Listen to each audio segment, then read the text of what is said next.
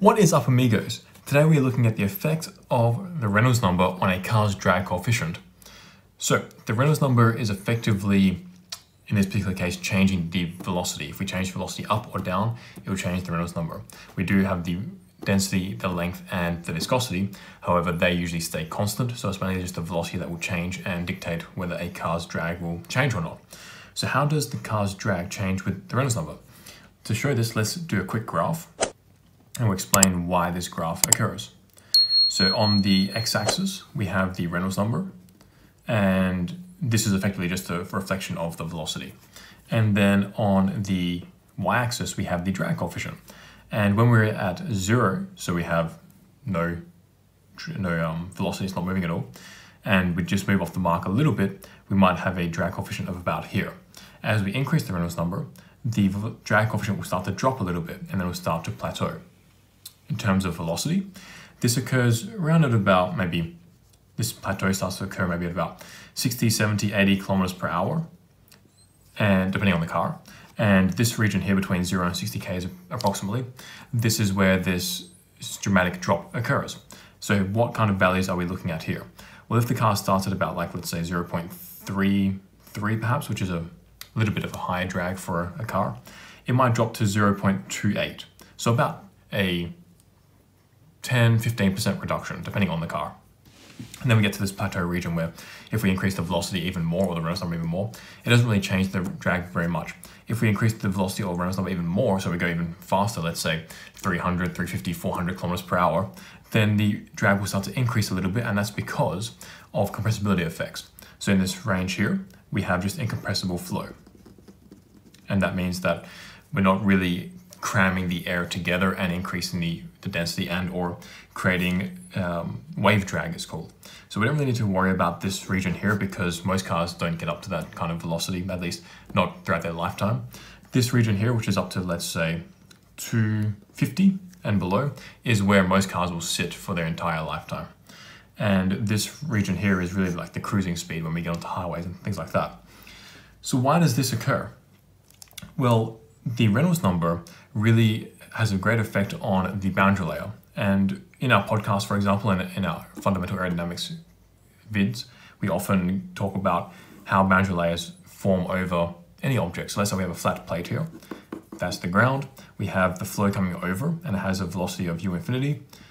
As the flow comes along, the boundary layer will start to be quite laminar. What this means is that the velocity profile will look like this. So at the wall, the velocity will be 0. As we go a little bit further up, it will start to increase more and more until we get to the 99% of the free stream velocity. And at that point, we say, okay, that's the end of the boundary layer. That's the boundary layer height here. As we go along, the boundary layer will become more and more turbulent. So the boundary layer profile will start to look more like this. So a couple of things to point out. The velocity near the wall is much greater than here.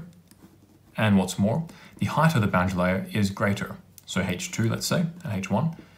H2 is greater than H1, and the velocity at the wall, let's say, so V2 at the wall, is greater than the velocity of V1 at the wall. So what does this do to the vehicle? Well, if you looked at some of our other videos on automotive aerodynamics, we go through, for example, the A pillar, the aerodynamics over the A pillar and the C pillar and the backlight, etc. Let's go through a few of these examples. So if we have a regular car here, we have the front windshield, the roof, the hood, the bonnet, I think you call it the hood in America. Then you have the wheel, etc. We have the A pillar just here. So this is the A pillar. This is the windshield here. No, don't worry about the writing. And then we have the C pillar at the back. So over the A pillar, often we will get the flow coming around and it will separate. And this is because the A pillar might be very square. If we round the A pillar, then it will stay attached. When we get flow separation, we'll often get a vortex, for example, but also get increases in the drag coefficient. Now, the reason why the flow separates over the A pillar is because, let's say we look at the A pillar from the top. So we're looking at the left side of the car, we have the windshield and then the A pillar here. That radius here, has a major effect on whether the flow stays attached or not. If it is very sharp, the flow coming around doesn't have nearly enough energy to be able to stay attached, and then it will just separate. If we round it a bit more, then the flow, even if it has less energy, can come around and it will stay attached. Now, alternatively, we could always just make the flow move faster. So in other words, increase the Reynolds number. If we do that, the flow coming around here now, so let me draw it again, will have enough energy to stay attached. And that's what's happening here. So because we have such a high Reynolds number, the velocity is greater, and the flow coming around the A-pillar, for example, has enough energy to stay attached, which means that we don't get this vortex and the wake, which means that the drag coefficient doesn't have to increase, it actually drops.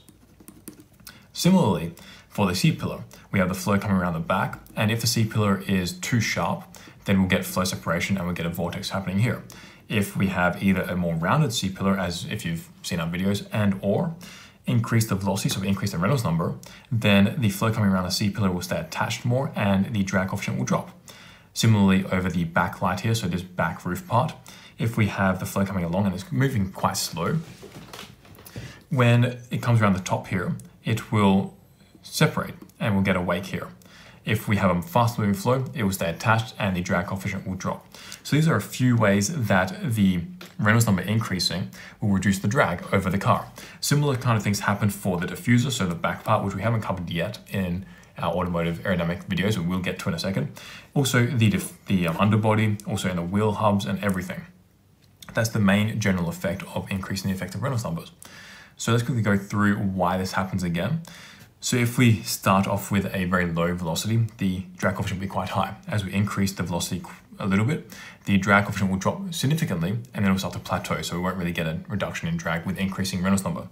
The reason why we get the reduction to begin with is because the velocity goes from a very laminar boundary layer to a quite turbulent boundary layer. At the very least, the flow near the wall is very fast. So it may not be completely turbulent depending on what the velocity is and where the flow is over the car, but the velocity will be faster near the wall, which will allow these flows going around these corners like the A-pillar, the C-pillar, the backlight here, the diffuser, whatever, to be able to stay attached more readily. And that means that we can get this reduction in drag. If we increase the velocity and or Reynolds number even more, well, we're not going to have that much of a reduction in drag because we already have the flow attached. So we can't get more attached, it's already completely attached. So that's why we don't get any greater reductions in drag. So that's the effects of the Reynolds number on the car drag coefficient. Make sure to like, subscribe to this video. And if you want to read a textbook that goes into this in even more detail, check out Automotive Aerodynamics by Joseph Katz. It's a really nice textbook that I like on this subject, and you can find the link to it in the description. And I'll see you in the next video. Peace out, amigos.